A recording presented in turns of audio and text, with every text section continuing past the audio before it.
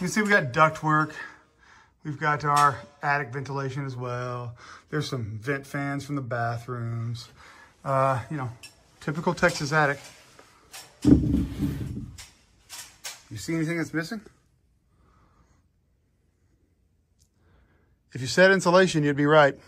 This entire attic space is missing insulation.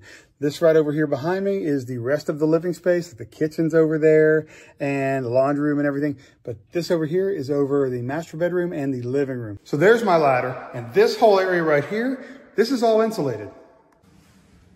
But starting right here, that whole area of the house has no insulation. This entire living space here doesn't have any insulation.